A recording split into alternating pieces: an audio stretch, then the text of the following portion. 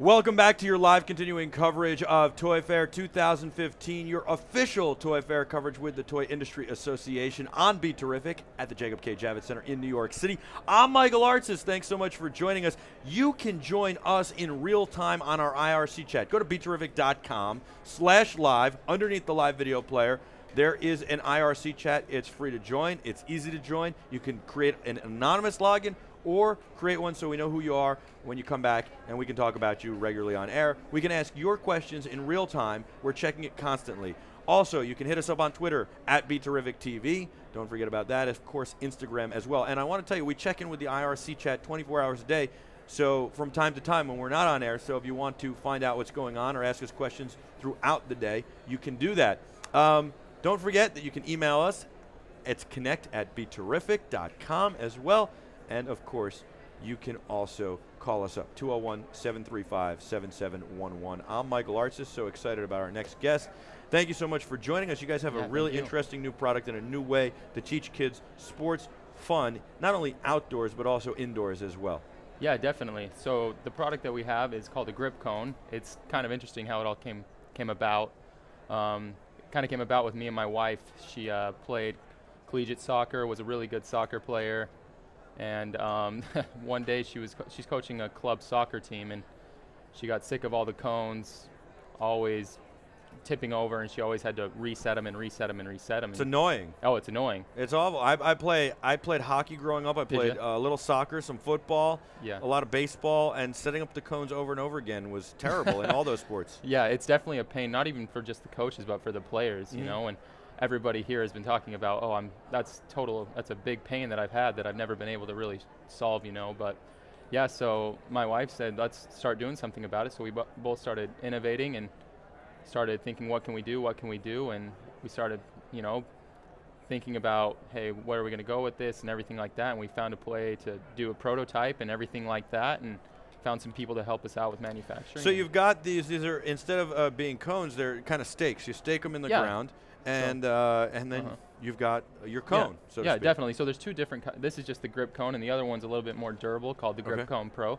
And basically, that's what it does. You know, the cones flip over, but with that stake, I mean, it sticks in the ground, and you don't have to worry about resetting cones all the time. Now they light up as well, right? You have LED aspects to them. We are coming out with those right now. We've been innovating on those, and those are coming out. And that's part of the training process. Yeah, definitely. I mean, a lot of people use them for frisbee as well. You know, people play frisbee at night, and they like the LED lights. Yeah, they play. Not with that, though. We're not going to play frisbee with that. And so you put these in the ground, and what if you're indoors? You can flip them over? Right now as well, we're coming out with indoor ones. We're working on hardwood surfaces and turf ones as well. Okay. So right now these are just grass-based. Just grass. And do you worry about putting holes in the grass? No, we don't. What do you do for, you don't, why? Wait, why? So when we put them in the grass, because that's also a problem that said, like, oh, is it like aerating our grass as well? You know, they don't want that to happen. But we've been able to innovate, see how long we need the stake, and when it actually goes in, it does not leave a big hole or anything like that. So a lot of these schools, maintenance-wise, and a lot of these places are putting in real grass right now, which is an AstroTurf kind of thing. It's a turf. It's not it's called real grass, but it's not real grass. Yeah. What do you do for those solutions? So right now, we actually included it in our patent. So right now, you can just see the stake on it, that middle stake. So what we're going to do is, if you don't mind if I pull this, we're going to kind of do almost like little stakes like that all the way around, so it kind of grabs the artificial turf. Very nice. Yeah, absolutely. Yeah, we're coming with that. And then very cool stuff. How much are those? So these ones are the Grip Cone Pros. They come in a pack of 4, and these come in a pack of 5. Okay. And they are $9.99. Wow, so they cost very $9.99 reasonable. for 4 or for 5. I feel like that's even cheaper than cones that fall over every second. Yeah, definitely. Now, you guys have a ball as well. Tell me about this ball. Yeah, so can we break it out of there? This one, no, we have another one, but this one is kind of in there right now. All right. So this is something we're just barely coming out with. Okay. It's called the Foozi-Ball. Right. So basically what it does, it's, you know, the wiffle balls that they use for baseball and things like that. Yeah. So we're trying to do that for soccer. Kind of a little bit lighter ball that can have some different curves and things like that on it. So it's another thing we're coming out with. That's really, really cool. Maybe in the meantime, Adam can run over to your booth and grab the ball while we talk about some other things. Definitely. You're a startup. What was that like? And how did this come about as far as, okay, you have the idea, and now you have to get to making it. It's not just, definitely. Hey, honey, that's a great idea. Like, let's do just it. make it. How do you do it? So basically how it came about, after we had that prototype, we got lined up, it was kind of fell in place for us. We got lined up with some people that do manufacturing out of China and things like that, and they've had other companies. And they were the ones that really helped us get that manufacturing started, get the, pull the website together, everything like that. So we've had help. And so in the rest of the world, it's called football. Here it's called soccer, but it can really be used for all sorts of different things. Yeah, definitely. I say that because Paul Dixon is watching, and he's saying, soccer, what's soccer? So I have to tell him soccer is football. Football. Oh, yeah, football. Yeah. And of course, this has been a long journey for you. Did you miss sleeping any nights? I mean, what were the hard parts? It seemed, because you make it seem like it was easy. We just hooked up with somebody from China. No. We had the idea, and then we kind of drew it out, and there it was. It's definitely not that easy. You don't just throw it together and then it's like, oh yeah, it's just working out. I mean, a lot of difficult parts are connecting with buyers is a very difficult part of the the process, is trying to find the right buyers to actually like the product. Within a few weeks we tried to come up with a video and all those kind of things, and it definitely was some long days some long days, but it paid off. So very, very nice. And this is the ball out of the thing, or this is the prototype ball. This is the prototype ball. Yeah, and then that's the real one. Yeah. So these are both prototypes as well. Yeah. When's that coming out? So we're thinking in the next few months we'll have it ready. We're going to start doing vibrant colors on it, a little brighter. Very nice. So. How important is Toy Fair to your success? It seems like it's been an amazing show for you. You guys aren't that far from us. I see every time I walk by to go to the men's room, you guys are packed. Yeah, definitely. So it's been a big success here, not only with just sporting good places, but also toy places and stuff like that. I mean, we've been able to get some really good relationships here talking with people. I like how you've kind of reinvented. Are you going to start doing things like putting sensors in? I love the 9450 basketball. I love what they're doing. They said that they, are you familiar with the ball? Not the 9450. No. So the 9450's got all these sensors in it. It can tell me the arc of my shot, how fast I dribble, like all this stuff. It coaches in real time.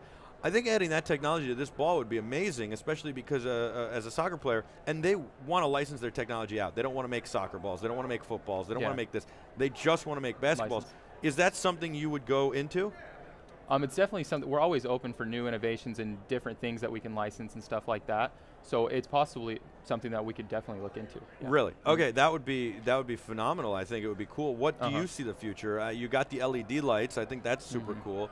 What do you see the future? And are you going to go into other sports? Obviously, these work for every sport, pretty much, as long as there's grass. Yeah, definitely. And hardwood, I guess, soon. Yeah, definitely. Those are going to be coming out soon. And what are you going to do for ice, for hockey? You're going to make the same as the turf ones, basically, and use them for ice? So we have talked to a lot of Canadians about that. The Canadians are big on hockey. And so what we're trying to do is it's not just Canada. Jenny in Finland, he's big into the hockey, too. And me in the United States. Are you a big hockey player? Estados Unidos, yes. Estados Unidos. Yeah, there you go. Perfect. I'm big into hockey, yes. Okay. I love hockey. Yeah, definitely. So what we're trying to work with hockey is kind of what we're going to do with hardwood surfaces, but we're going to have to innovate and do a little bit different. Well, what about the spikes you're going to put in the ones for the turf? You could put those in the ice definitely as well. Yeah. See, so we're innovating on a lot of things right now, how we're going to make it work. Oh, this would be so good for puck drills, because when you hit it, you hit the cone, it's just not sliding down the ice all the way. I know, definitely, and we've heard that so many times that, hey, when we're playing hockey, you got to get in the hockey rink.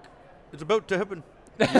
Okay. Anyway, so you could go across all sports. And are you looking at, could you make a puck that I could juggle with my stick or something? Or are you working on that? Or what about for football? You're working on other balls? Or is it just, let's just do football, soccer, and let's work on these little things that replace cones? Yeah, definitely. We're trying to build a whole brand out of it, not just the cones. So what you're saying about a football, we have the soccer ball right now. Yeah. Maybe come out with the football soon. We're trying to make it to where we can put flags in these, a bunch of different things. So we want to actually build the brand. What about golfing? Yeah, definitely. Golf we could set up a golf course in here with those, and these could be the holes, and you know what I'm saying? Indoor golf. Yeah, the possibilities are limitless with this. You can do it. And putting. We could practice putting with these. Hey, and I love golf, so yeah that's definitely. I think you're right. The possibilities are limitless. Yeah, because you can use this for. We've had people that are magicians come and say they want this for their audience. So. Wow. I mean, there's a lot of different things people want these for. Awesome, awesome. Maybe Adam can reset the slot car track while we're talking here real quick, because they want to see us race. They want to see you and I race. That's what they're saying. Paul Dixon says he wants to see the slot cart go, and he wants to know, is it out today? So it is out today because he just tuned in. And I'll tell you what, I'm gonna be the dark car. You're going to be the white car. Okay, I heard you're competitive too. So. I'm very competitive, so you're not going to beat me. You know that, right? I mean, we'll see. We'll see. We'll see? You think you can win? We'll see. I've never done it. Okay, so on 3, we're going to go. Okay. You ready? 1, 2, 3. Well, that didn't work out so well. The crew is laughing, so we're going to start this again. Let's see if we can get yes, we have different cars today. We've got 2 Camaros right now. We've got the new modern Camaro and, of course, a 1970 Camaro. So now I'm driving, which I like, the 1970 Camaro.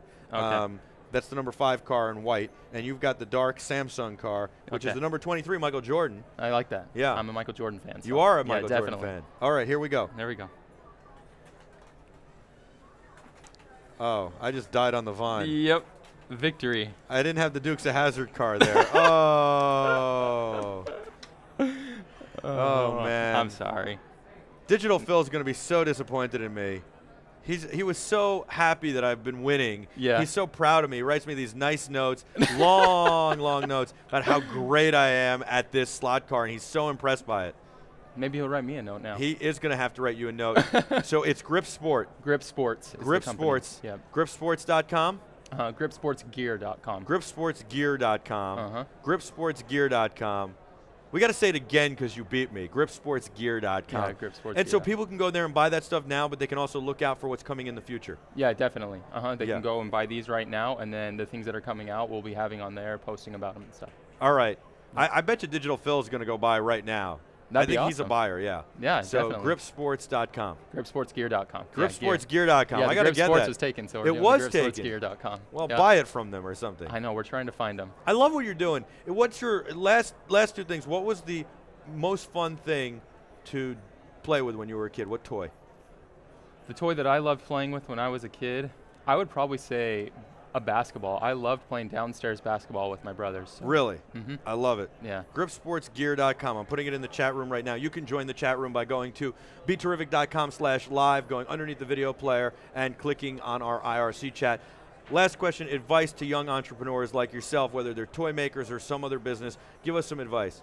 The advice I would give them is don't think that you can't do it. And that also, older people want to help you.